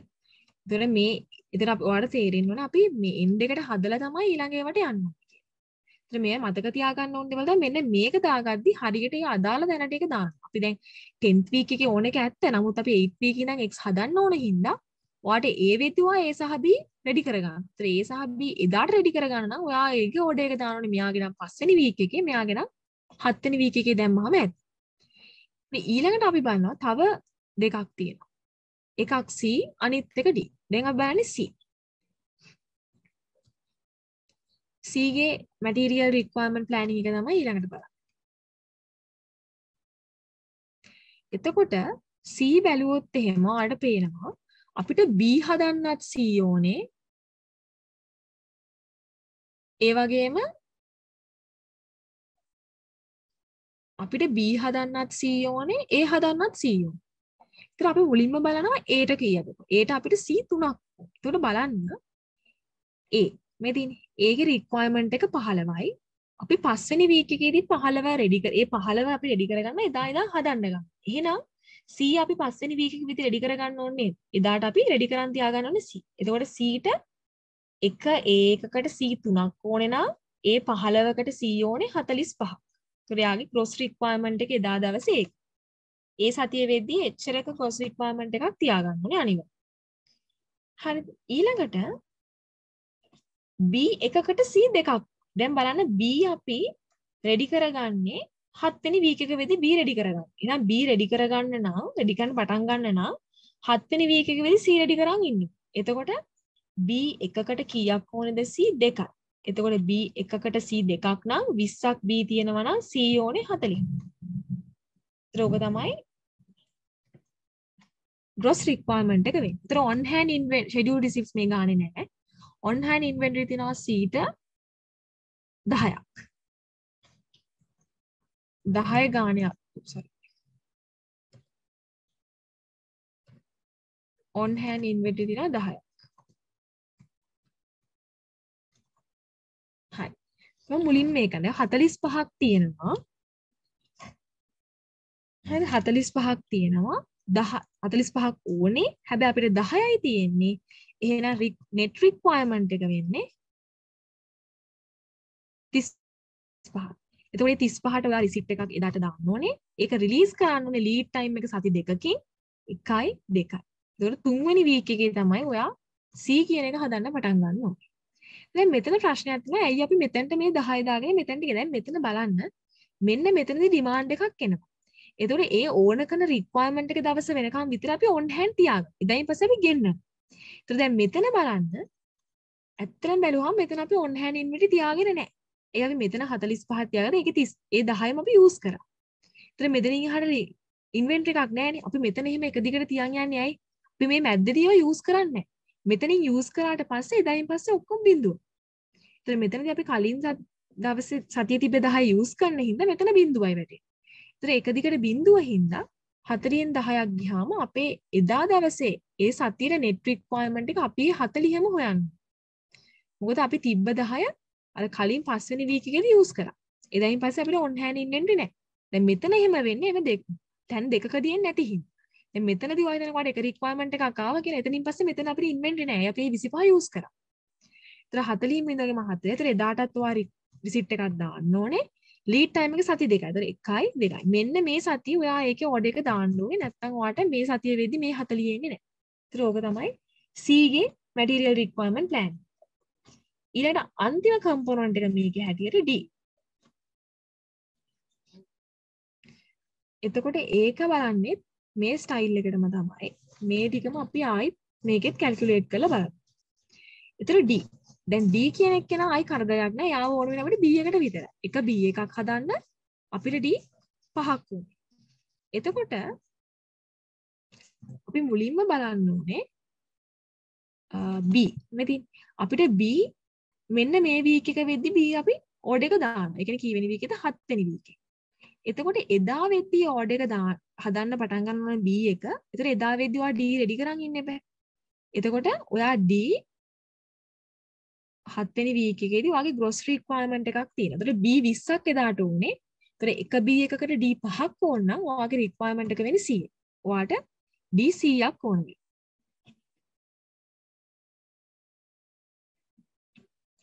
එතකොට schedule receipts මේකේ නෑ. projected available balance. කියන on hand inventory මෙයාලා තියන් ඉන්නවා D වලට 20 ගානේ. එතකොට 20 ගානේ මෙයාලා තියන් ඉන්නවා. ඉතින් මේ සතිවල පාවිච්චි වෙන්නේ නැති හින්දා මේක හැමදාම 20ම තමයි. ඒතර මේ සතිය පාවිච්චි කරනවා ඇත්තට මෙතන බින්දුවක් පේත් එක දාන්නේ නැහැ. ඒතකොට 100න් 20ක් ගියාම අපිට කීයද net requirement එක 80ක්. අපි එළියෙන් මෙච්චරක් හොයාගන්න. ඒතර මේ 80ට ඔයා receipt එකක් දාන්න ඕනේ. ඒතර ඒ receipt එක කවදද දාන්න ඕනේ? සති දෙකකට කලින් දාන්න. 1යි 2යි. මෙන්න මේ සතිය. ඒ කියන්නේ 5 වෙනි සතියේ sorry. ඔයා මේකට අදාළ receipt එක release කරන්න ඕනේ. ඒතර ඕක තමයි අපි material requirement planning වල කරන්නේ. mainly මොකද්ද requirement එක බලලා end product එක බලලා තමයි ඊළඟට අනිත් ඒවාට හදන්න යන්නේ. ඒතර end product එක අනුව අපි යන්නේ මෙයා මෙන්න මේ දවසේ ඉඳන් හදන්න ඕනේ මෙන්න මේ දවසට 45ක් ගන්න. ඒතර එහෙනම් එදාට අනිත් අය එදා වෙදි රෙඩි වෙන්න. අන්න ඒ පදනම මත තමයි අපි ඒ වීක් එකට මෙයාලව ගන්න. ඒක මල්ටිප්ලයි කරද්දී බලන්න ඕනේ එකකට කොච්චරක් ඕනේද කියන එක. ඒතර මෙන්න මේ වගේ තැනකදී මේ වගේ දෙකක් වෙන තැනකදී ඔයාලා මතක තියාගන්න ඕනේ පළවෙනි තැනදී හරි. ඊළඟට ඔයාලා මතක තියාගන්න අපි මේ 10 යූස් කරනවා මෙතන. යූස් කරන හින්දා එතනින් පස්සේ on hand එකක් නැහැ. ඒතර බිඳුවයි වැටෙන්නේ. ඒතර ඒ හින්දා තමයි මෙතන 40න් බිඳුව ගන්න මේ 40ම අපි එළියෙන් ගෙන්නේ.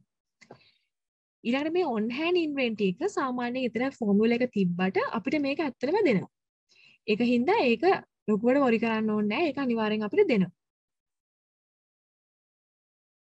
ඒකට අපි කතා කරපු ගානට මේ දේ දැන් තේරෙනවා. gross requirement කියන අපිට අන්තිමට කොච්චරක් ඕනද කියන එක. schedule කියන අපි ජෙන්ටම එන්න කියලා හිතන් ඉන්න. කියන්නේ මේ week එකේ මේක ලැබෙයි කියලා අපි හිතන් ඉන්න. available balance කියන අපි කොච්චරක් ඒ period එකේදී inventory maintain කරනවද? ඒක calculate කරන මේකක් දීලා තිබ්බට අපිට ඒක explain කරෙත් නෑ. අනික ගණන් වල එක අපෙන් වෙනම calculate කරන්න දීලත් නැහැ. ඔයාලා කැමති නම් ඒක මතක තියාගන්න. ඒකට අපිට අර on hand inventory එක කෙලින්ම දෙනවා. slide වල තියෙනෙත් ඒ විදිහට. net requirement එක අපි ගන්නේ gross requirement එකට අයින් කරනවා schedule receipts with projected available balance එක. දැන් මේකේ අපේ ගානේ schedule receipts තිබ්බේ නැහැ. ඒක හින්දා අපි projected එක විතරයි අයින් කරන්නේ. planned order කියලා කියන්නේ අර net requirement එකට අපි order එක දානවා කියන්නේ. ඒ කියන්නේ අපි හැම වෙලේම ඔයාලා බැලුවේ මෙතන net requirement එක 15යි නම් planned order receipt එකත් 15යි. ඒකට තමයි දාන්නේ. ඒතර planned order release කියලා කියන්නේ ඔයා ඒක කවද්ද order එක release කරන්නේ. ඒක සති දෙකකට කලින් lead time එක තියෙන ඉඳලා ඔයා 5 වෙනි week එකේ මේක release කරන්න ඕනේ. ඒතර ওই විදිහට තමයි basically ඔය වගේ ගාණක් දුන්නාම MRP එකක් හදන්න. ඒතර මේ තියෙන්නේ simple method එකකින් අර වැඩි අපිට complex කරුණු දීලා නැති වෙලාව. ඒතර ඒ වගේ complex දීලා තියෙන එකක් තමයි අපිට slides වල දීලා තියෙන්නේ. අපි ඒකත් හදලා බලමු. මෙන්න මේ ගාන. ඒක ඇත්තටම අපිට දෙන details මදි මෙතන. ඒතර ඒවා ටිකත් ඔයාලා ලියා ගන්න මම ඒ ටිකත් කියන්නම් මෙතනදී.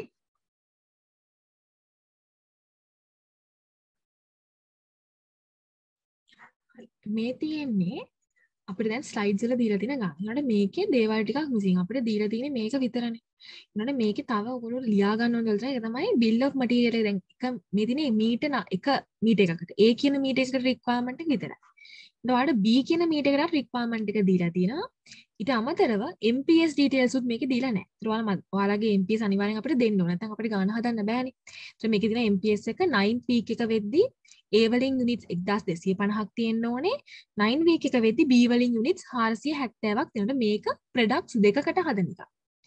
අපි කලින් එකේ කරේ X වලට විතරනේ. හැබැයි මේකේ අපි end products දෙකකට හදනවා. ඒක ටිකක් complex. ඊට අමතරව මේකේ මෙන්න මේ ස්ලයිඩ් එකේ ඒ කියන්නේ අපිට ආන්සර් එක හදලා දීලා තියෙන ස්ලයිඩ් එකෙත් හදද්දි මෙන්න මෙතනත් අපිට තව තොරතුරක් දීලා තියෙනවා. මේ ටික අපිට දීලා තියෙන්නේ lead time එක on hand safety stock ඒ ටික අපිට inventory record එකේ දීලා තියෙනවා.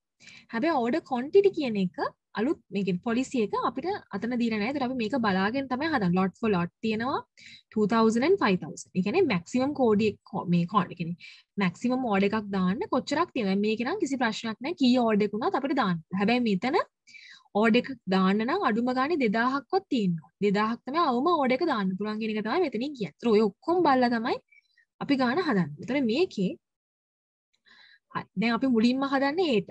end products දෙකට තමයි මුලින්ම හදන්නේ. end product එකක් A අනිත් එක B. ඒතර A ගෙන් දැන් අනිත් ප්‍රශ්න තමයි ඔයාලා දන්නේ මම පළවෙනි weeks 4ට දැම්මේ නැත්තේ. මෙහෙමයි. අපිට දාන්න පුළුවන් ඒක.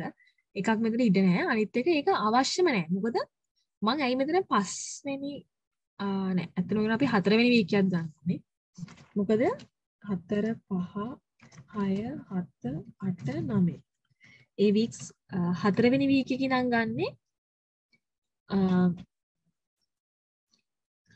මොකද ඔයාලා බලන්න මෙන්න මේකේ අලුත් part එකක් අපිට add වෙනවා. safety stock කියන part එකයි on order. on order කියන්නේ අන්න මෙතන මම කියපු scheduled receipts කියනවා. ඒ කියන්නේ order එක එන ගම. 5 වෙනි week එකේ තමයි මේක එන්නේ. මේ 100 එන්නේ 4 වෙනි week එකේ. ඒතකොට ඒක හින්දා අපිට ඒ අදාළ weeks දෙක තියෙන හින්දා තමයි මේ දෙකක් දාගත්තේ. නැත්නම් ඒ දෙක ඕනෙත් නැහැ. අපි ළඟම weeks ටික ගත්තා නම් ඇත්තට මේක එකේ ඉඳන් හැදුවොත් මෙන්න මේ විදිහට තමයි හැදෙන්නේ. අර අදාළ තැනදී adjustment එක වෙනවා.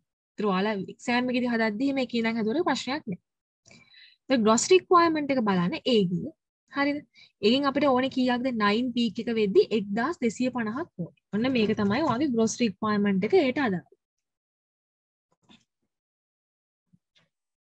ඒට අදාළව මෙන්න මෙච්චරක gross requirement එකක් තියෙනවා. ඒක අපිට හැම වෙලෙම දෙනවා. demand එක. ඊළඟට scheduled receipt. දැන් මේකේ scheduled receipts නැහැ. මෙයාගේ ඒට on order ඒව මුකුත් නැහැ. projected එක මම ගුවා අපිට දෙනවා on hand inventory කීයක්ද 50ක් හැම වෙලෙම තියෙනවා. ඒතර මේ 50 use වෙන්නේ නැහැ නේ මෙතන. ඒතර ඊළඟ සතියටත් ඒ 50ම යනවා. ඒ විදිහට යනවා මේ විදිහටම ඔක්කොම. ඒතර 9 වෙනි week එක හැට බලුවොත් 0යි. ඒත් අපි ඒක දාන්නේ නැහැ. මොකද අපි ඒක use කරන ඉන්න මේ 50. එතන net requirement එක අපි හොයන්න දන්නවා. අපිට මෙච්චරක් ඕනේ. හැබැයි අපිට මෙච්චරයි stock එකේ තියෙන්නේ. දැන් 1200ක් අපිට ඕන. ඒතර ඒකට ඔයා අනිවාර්යෙන් order එකක් දාන්න ඕනේ 1200. ඒ order එක දාන්න ඕනේ සති දෙකකට කලින්. lead time එක සති දෙකයි. ඒතර 1යි 2යි. 7 වෙනි week එකේ ඔයා ඒ 1200ට අදාළ order එක දාන්න ඕනේ අනිවාර්යෙන්. ඒතර ඔය තියෙන්නේ ඒට අදාළ requirement. ඒතර මේ තියෙන්නේ ඒගේ order එක release කරන්න ඕනේ දවස්. මෙන්න මේ වෙද්දී අපි order එක ඒගේ හදන්න ඕනේ 1200 හදන්න ගන්න ඕනේ. මෙදාට 1200 ready කරගන්න නම්. ඊළඟට දැන් මෙතන අපිට ඊළඟට CD ට යන්න බෑ. ඊට කලින් අපි B. තව end product එකක් තියෙනවා B කියලා. ඒකෙත් requirement එක බලන්න. අපි ඒකේ requirement එක බැලුවොත් මේකත් අපිට දීලා දෙනවා week 9th week එක වෙද්දී 470ක් gross requirement එකක් වුණා. මෙන්න මේක අපිට ඕන වෙනවා. ඒතර schedule receipts අන්න B ගේ schedule receipts දාන්න 5 වෙනි week එකේ 10ක් හම්බෙන්න තියෙනවා. අන්න ඒක අපි දාගන්නවා 5 වෙනි week එකේ schedule receipt එකක් විදිහට. available balance මෙතනදී එතකොට පොඩි වෙනසක් වෙනවා. ඒ කියන්නේ දැන් පළවෙනි 4 වෙනි සතියේ අවුලක් නැහැ 60යි තියෙන්නේ. හැබැයි 5 වෙනි සතියේ වෙද්දි මේ 60ට අමතරව ඔයාට තව 10ක් එනවා. ඒතකොට ඔයාගේ දැන් on hand එක 70. ඒතකොට ඊළඟට හැමදාම ඔයා ගාව තියෙන්නේ 70යි. safety stock එක නෑ. ඒ කියන්නේ safety stock එක කියන්නේ ඔයා හැමදාම මෙන්න මෙච්චරක් ඔයාගේ safety එක විදිහට තියාගන්න. ඒතර safety stock එකක් තියෙනවා නම් අපි ඒක මෙතනින් අයින් කරන්න. මොකද ඒක අපිට available balance එකක් විදිහට ගන්න බෑ. A ගේ B ගේ හැම දෙකේම safety stock එකක් තියාගන්න නැතිනම් ඒක ප්‍රශ්නයක් නෑ. ඒතර මෙතන අලුත් දෙයක් ඉගෙන ගත්තා. ඒ තමයි 5 වෙනි week එකේදී order එකක් එනවා 10ක. ඒතර එදා ඉඳන් ඔයාගේ stock එක 60යි නෙමෙයි අර 10ත් එක්ක 70. ඒක use කරන්නේ නැහැ. ඒතර 70 විදිහටම යනවා. ඒතර මේ සතියේක use කරනවා. ඒතර දැන් ඔයාගේ net requirement එක වෙන්නේ 470ක් ඕනේ. හැබැයි අපිට 70යි තියෙන්නේ. ඒතර 400ක් net requirement. ඒතර ඒකට ඔයා අනිවාර්යෙන් order එකක් දාන්න. ඒ order එක දාන්න ඕනේ lead time එක සති දෙකකට කලින්. ඒ කියන්නේ 7 වෙනි සතියේ ඔයා ඒ order එක දාන්න ඕනේ. ඒතර ඔය තියෙන්නේ B ගේ MRP එක. දැන් අපි යනවා ඊළඟ ඒවා level 1. ඊළඟට තියෙන්නේ C සහ D. අපි මුලින්ම ගන්නවා C. C ටත් අපි ඒ විදිහටම හදනවා.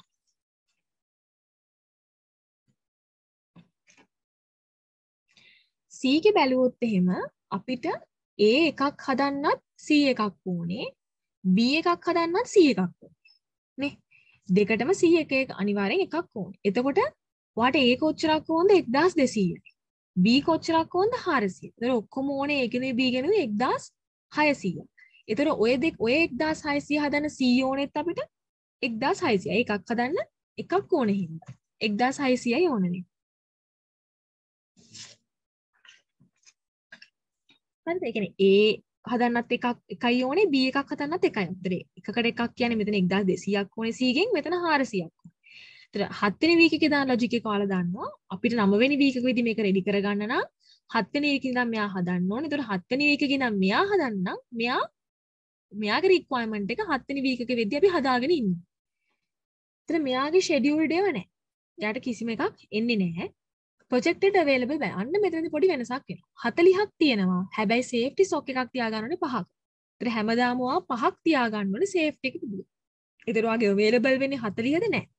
35යි ඔයාගේ available. ඔයාට use කරන්න පුළුවන් 35. මොකද අර ටික ඔයා අර 5 අනිවාර්යෙන් හැම වෙලෙම තියාගන්න.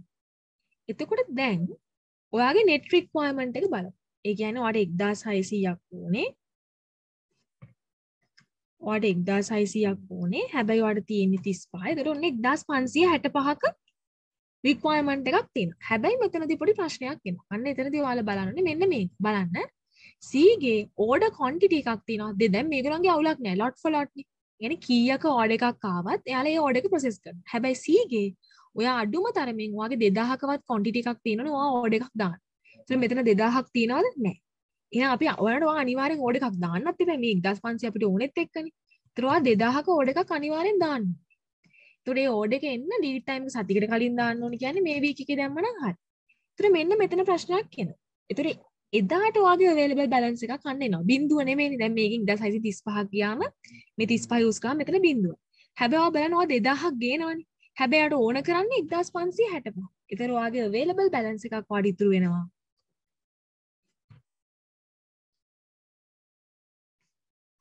435ක available balance එකක් ඔයාට ඉතුරු.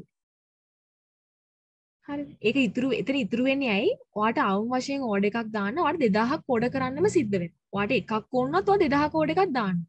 ඒතර ඒ ඕඩර් එක 2000 දානකොට ඔයාට available එදාට 430. ඒතර හැමදාම 435 ඒ විදිහට available වෙනවා. ඒතර මෙතනදී විතරයි අර අලුත් එකක් ආවේ. ඒ හේතුව අපිට එක ඕඩර් එකක් අනිවාර්යයෙන්ම ඔයාට කීයක් ඕනුනොත් ඔයාට අවම වශයෙන් 2000ක ඕඩර් එකක්වත් දාන්න සිද්ධ වෙනවා. ඒක හින්දා ඔයාට මෙතන available 435ක් වෙනවා. හැබැයි මේ හැමතැනදීම ඔයාට available වෙන්නේ බිඳුව.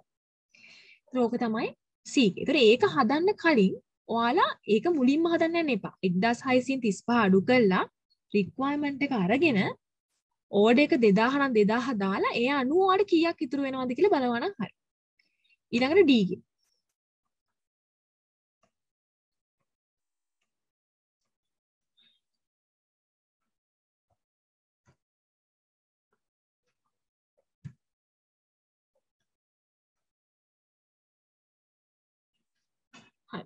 අපි D ගේ බැලුවොත් එහෙම අන්තිම එයා ඉන්නේ අන්තිම එක්කෙනා තමයි ඉන්නේ.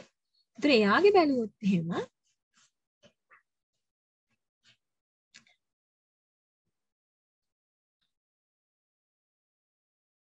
එතකොට දැන් අපි බලමු D අපිට C එකකට අපිට D දෙකක් ඕනේ. මෙතනත් C එකකට අපිට D දෙකක් ඕනේ. ඒතර ඇත්තටම බැලුවම C එකක් හදන්න අපිට හැම වෙලේම D දෙකයි ඕනේ. එතන අපි බැලුවොත් එහෙම අපි C ගෙන් කොච්චර රික්වයර්මන්ට් එකක් අපි කරලා දෙනවද කියලා මුලින්ම බැලුවොත් එහෙම අපි ඕඩර් එකක් අරන් යට රිලීස් අපිට ඕනේ මෙච්චරයි ඒක ඇත්ත. නමුත් අපි හැම වෙලේම තීරණය කරන්නේ මේක අනුව. ඒත් අපි කීයක් ඕඩර් එක රිලීස් කරලා තිනවද 2000කට අපි රිලීස් කරලා තියෙනවා. ඒතර එදාට 2000ක් මෙන්න මෙදාට 2000ක් එන්න නම් C මෙන්න මෙදා වෙදි රෙඩි වෙන්න ඕන. ඒතර මෙදාට C රෙඩි කරන්න නම් D මෙදා වෙදි රෙඩි වෙලා ඉන්න. ඒතර 2000යි නම් 101කට D දෙකයි. එතකොට 2000 දෙකෙන් වැඩි කරාම අපිට එනවා D ගේ gross requirement එක 4000. ඒතර ඒකේ බැලුවොත් එහෙම අපි ගිහිල්ලා scheduled receipts scheduled ඒවා තියෙනවා. week 4 එකේ අපිට 100ක් හම්බ වෙනවා. week 4 එකේදී 100ක් හම්බ වෙනවා. يعني පළවෙනි මෙන්න මෙදාට 100ක් හම්බ වෙනවා. ඒතර දැන් බලන්න මෙතනදී දැන් දෙකම එකතු වෙලා safety තියෙනවා scheduled උත් තියෙනවා. safety 20ක් තියාගන්න ඕනේ on hand සාමාන්‍යයෙන් 200යි වාගේ. ඒතර 200න් අපිට 20 අයින් කරන්නම් වෙනවනේ. ඒක අපිට available එකක් විදිහට use කරන්න බෑ. ඒතර 180යි. 180යි මේ හතරවෙනි week එකේ තව 100කුත් හම්බ වෙන ඉඳ ඔක්කොම 280යි. ඒතර 280ක් ඔයා හැම වෙලෙම තියාගන්න. ඒතර මේ 4000න් 200 දැන් අපි net requirement මම කියන්නේ මෙදාට use කරාම මේක බිඳුව වෙනවා කියලා. ඒතර අපි ඒක හිතන්නේ නෑ.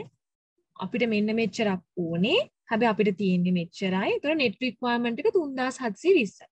එතනදී ඔයාලා ආයි බලන්න. මෙන්න මෙතන order එකේ පොඩි policy එකක් නා 5000ක්. ඒ කියන්නේ ඔයා order එකක් දාන්න නම් ඔයාලට මොනවා ඕන වුණත් ඔයා 5000ක order එකක් හැම වෙලෙම දාන්න. අවම 5000. ඔයාලට 3000ක් ඕන එක ඇත්ත. නමුත් ඔයා 5000ක් දාන්න order එක. so lead time එක බැලුවොත් 1 week සතියකට කලින් order එක දැම්මම ඇති. හරි. දැන් ඔයා බලන්න මෙතන බිඳුව නෙමෙයිනේ මෙතන දැන් 4000ක් ඕනේ 280 ගත්තා ඒක ඉවරයි. හැබැයි ඔයාට එදාට 5000ක් එනවා. ඔයා යූස් කරන්නේ 3720යි. ඒතර ඔයාට එතනදී available balance එකක් එනවා. අර කලින් එකේ වගේම තමයි. 1280ක available balance එකක් එනවා. හරි. හරි. එතකොට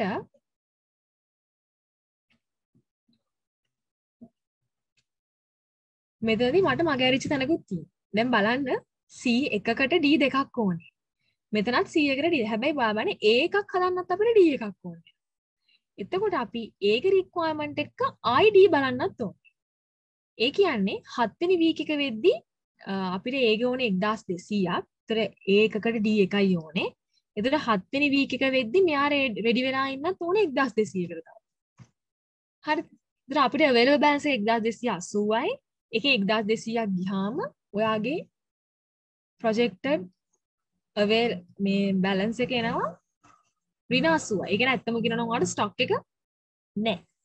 ඔයා මෙච්චරක් required. එතකොට ඔයාලට මෙච්චරක් තියෙනවා. ඔයා 1200ක් use කරනවා. ඒතර ඔයාගේ available balance එකක් කරන 80ක. හැබැයි ඔයාලට එළියෙන් ගන්න අවශ්‍යතාවයක් නැහැ. හරිද? ඒ කියන්නේ ඔයාලට 1280ක් තියෙනවා. ඔයාලට ඕන කරන්නේ 1200යි. ඒතර net requirement එකක් නැහැ. හැම වෙලේම ඔයාලට available balance එකක් අන්න එතනදී ඉතුරු. කියන ඔයාලට වැඩිපුර ස්ටොක් එක තව 80ක් ඔයාගේ ඉතුරු වෙලා තියෙනවා කියන එක තමයි එතනින් කියන්නේ. මම ආයෙ කරොත් ඒක මම මුලින්ම දැක්කේ නෑ. ඒ කියන්නේ D කියන කෙනා C ට ඕනේ වගේම D කියන කෙනාව A ටත් ඕනේ. එතකොට ඔයා C ට හදන එක හරි. හරිද? C ට හදන එක තමයි මෙතනින් බැලුවේ 4000ක් ඕනේ. ඊට අමතරව A ටත් D එකක් ඕනේ. ඒතර A 1200ක් මෙදාට රෙඩි කරන්න පටන් ගන්න නම් D 1200ක් මෙදාට තියෙනවා. ඒතර මුලින්ම 4000න් 280 අයින් කරලා net requirement එක ගත්තා. ඒනට 5000ක ඕඩර් එකක් ආම් වශයෙන් දානවා. ඒතර වාගේ එදාට ඒ සතියේ වාට මෙච්චරක ස්ටොක් එකක් ඉතුරුයි.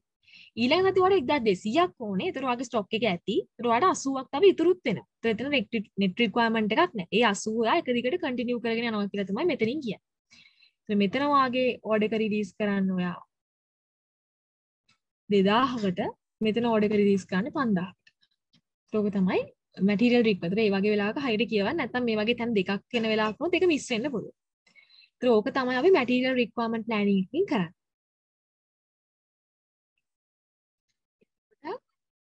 හැම වෙලෙම මේවා එකක් දුන්නාම අපි මුලින්ම එන් ප්‍රොඩක්ට් එකක් හෝ කිහිපයකට දෙන්න පුළුවන්. නැත්නම් එකකට එන්න පුළුවන් අපි අර කලින් හැදුවා වගේ. එතකොට දැන් කලින් එකේ ඇත්තම අපිට සිම්පල්ම ඩේටා ටික ගන්න තිබ්බේ. හැබැයි මේකේ අපිට තියෙන්නේ කම්ප්ලෙක්ස් පොඩ්ඩක්. ෂෙඩියුල් රිසීට්ස් ඒ දේවල් හැමදේම තියෙනවා. ඒතකොට ඒ වගේ වෙලාවක කොහොමද ගන්නෙ? මෙන්න මේ වගේ තැන්වලදී ඊළඟට අපිට සේෆ්ටි ස්ටොක් එකක් තියාගන්න ඕනලාක ඒක අඩු කරන්න ඕනි කියලා මතක තියාගන්න ඕනේ. ඊළඟට අනිවාර්යෙන් බලන්න ඕනේ ඕඩර් පොලිසි. අනිවාර්යයෙන්ම අපිට තියෙනවා මිනිමම් මෙන්න මෙච්චරක්වත් ඕඩර් එකක් දාන්න ඕනේ. අන්න ඒ වගේ වෙලාවක කොහොමද කරන්නේ? ඒතර මේ වගේ වෙලාවක මේ වගේ තැන් වලට available balance එකක් අනිවාර්යෙන් ඇඩ් වෙනවා. ඊට අමතරව තව වෙලාවල් එන්න පුළුවන් ඒ විදිහේ order policy එකකුත් ඇවිල්ලා තව requirements දෙකක් weeks දෙකක එන්න පුළුවන්. ඒතර මේ වගේ වෙලාවකත් කොහොමද කරන්න කියලා බලන්න ඕන. ඒතර ඕක තමයි material requirement එකක් plan එකක් හදන්නේ. කොයි විදිහට ගන්නවද අපි මේ schedule එකටම තමයි මේක හදන්නේ. ඒතර ඒව මතක තියාගන්න ඕනේ. අර lead time හරියට ගන්න ඕනේ. ඒතර ඒ lead time එක වෙද්දි තමයි අනිත් ඒවා ready කරගන්න ඕනේ කියලා මතක තියාගන්න ඕනේ. ඒ වගේ දේවල් මතක තියාගත්තා නම් හරියට.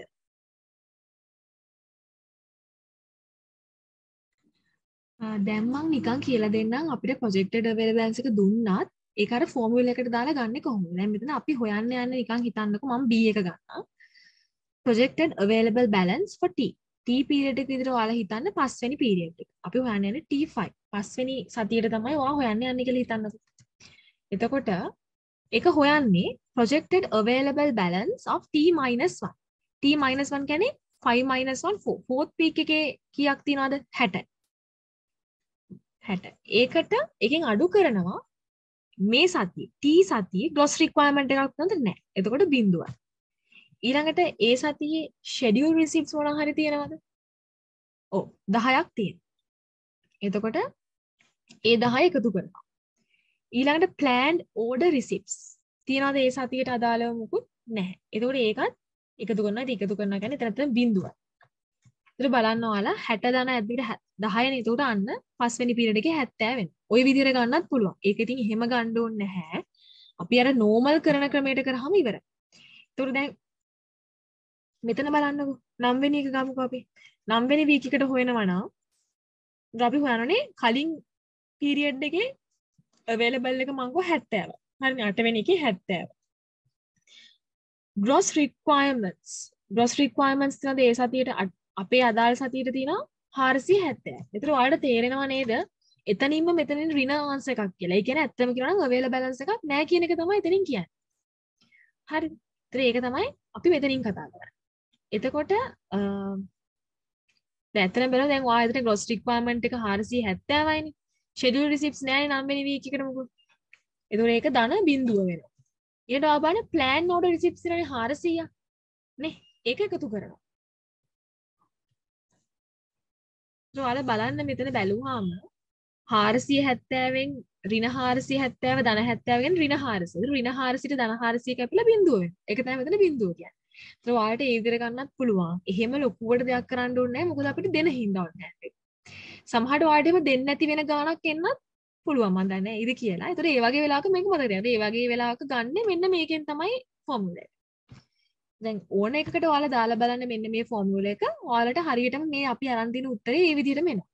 ඒත් මෙතන එහෙම හැදුවේ නැත්නම් එහෙම දින නැත්නම් ස්ලයිඩ් වල නැතිනම් අපිට ඒ විදිහට එන්නේ නැති වෙයි. කොහොමවත් මේක මතක තියාගන්න. හරි. එතකොට එතන තියෙන මේ concepts ටික ගානෙන් තේරුණා කියලා හිතනවා. ඊළඟට අපි කියොත් එහෙම අර අපි තියලා ගිහපු process එක. ඒ කියන්නේ අපි ඕක තමයි ගිහිල්ලා තන හැදුවේ ගන්න. ඒ මුලින්ම මම කිව්වේ මේ requirement for level 0. අපි ඒක තමයි මුලින්ම බලන්නේ. step 1. ඒක අපි දාගත්තර ගිහිල්ලා අන්තිම week එකට මෙන්න මෙතන අපි ගිහිල්ලා දාගත්තේ අන්නේ requirement. මෙතනත් දාගත්තේ අන්නේ requirement එක. ඊළඟට මොකද කරන්නේ? current on hand balance එක හදනවා. ඒකයි net requirement එකයි. Calculate the net requirement. Other amount needed week for the future. මේ ඉතින් අපි ඒක තමයි ඊළඟට කරේ. on hand balance එක calculate කරලා ඊළඟට net requirement එක calculate කරා. ඒක තමයි step 2 එක වෙන්නේ. ඊළඟට step 3. Using net requirement, calculate the orders should be received. Receive කරන ඒවා බලලා, ඒ කියන්නේ ඒවට අදාළව අපි බලනවා then this schedule for when orders should arrive is referred to as planned order receipts. අපි ඊළඟ එකේ planned order receipt එක තමයි create කරන්නේ. මෙන්න මේ net requirement එක අදාළව order receipt එක බලනවා. ඒ තමයි fourth step එක. ඊළඟට fifth එක විදිහට තියෙන්නේ lead time එක associate කරලා plan order release එක හදන එක තමයි. දැන් release කරන්න ඕනේ කවදද කියන එක මෙතනින් plan කරගන්නවා. ඊළඟ step එකේදී. ඒක බලන්න අපි lead time එක බලමු. After these 4 steps has been completed for all the level 0, ආයිත් අපි මේක level 1 එකට කරනවා. තේරෙනවද? දැන් මුලින්ම කරා level 0, ඊළඟට ඔය ටික ආයි ගිහලා level 1 එකේ add කරනවා. ඊළඟට level 2 එකේ add කරනවා. ඕක තමයි MRP එකක process එක කියලා මතක තියාගන්න. මුලින්ම gross එක බලනවා.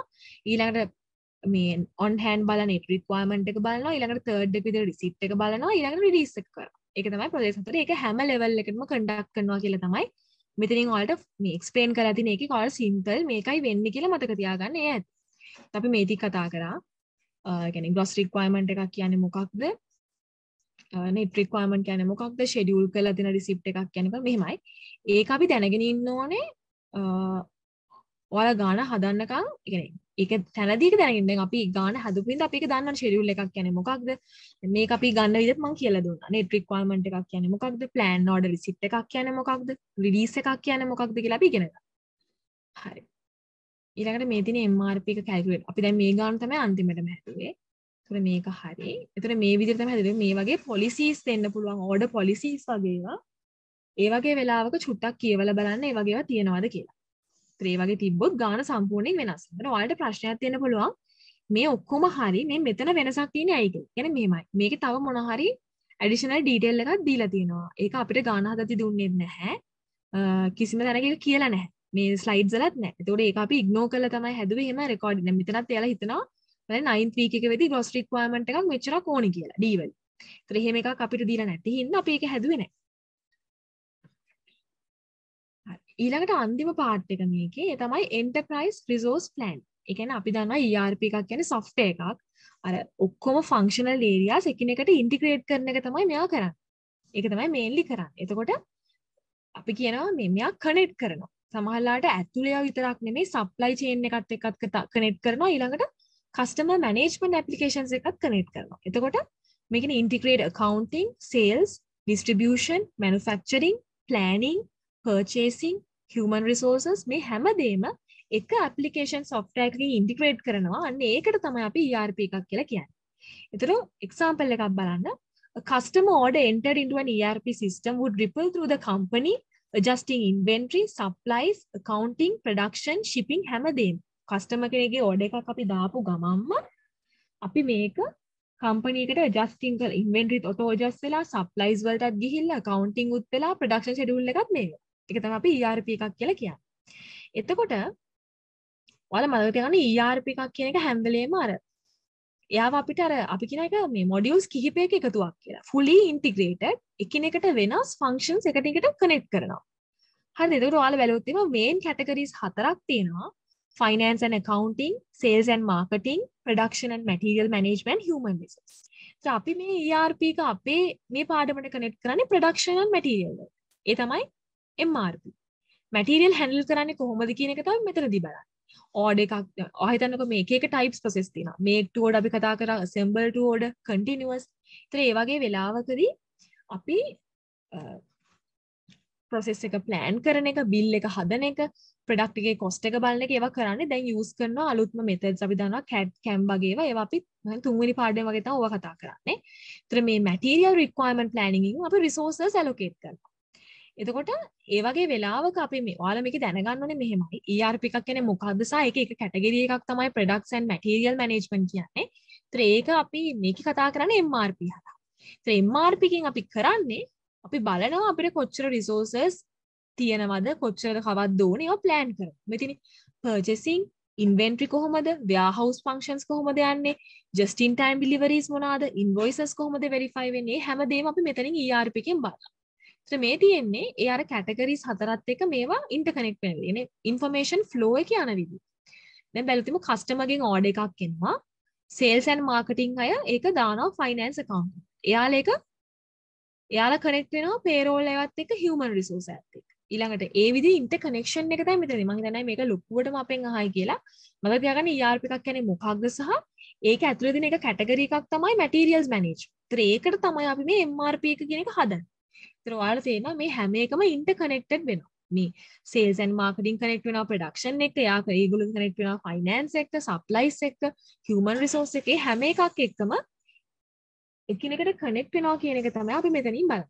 ඒතර අපි material requirement planning වලින් කතා කරන්නේ ඔය ටික. ඒතර මම summary එකක් විදිහට ගියොත් මුලින් ඉඳන්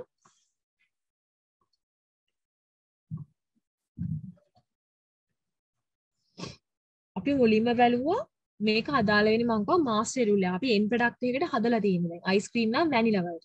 දැන් අපි බලන්නේ vanilla ice cream එක හදන්න ඕනේ material මොනවද කියලා.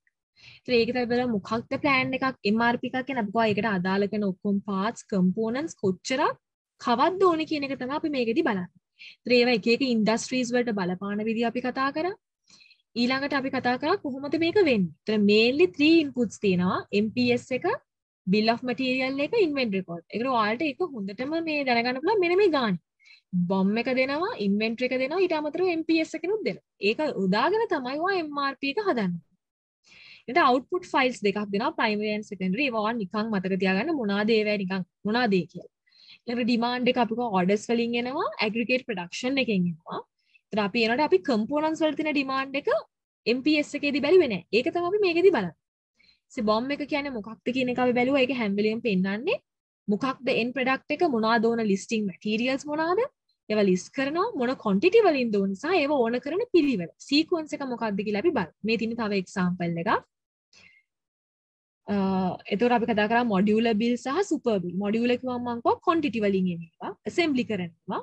super bill කිව්වම මම කිව්වා ඒ කියන්නේ fraction එක. කියන්නේ අපි කියන composition වලින්. හොඳම උදාහරණ තමයි soft drinks.